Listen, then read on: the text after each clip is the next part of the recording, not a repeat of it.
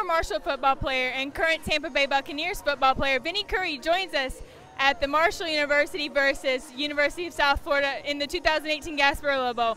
Vinny, what is it like to have your alma mater here back and playing in your own home field today?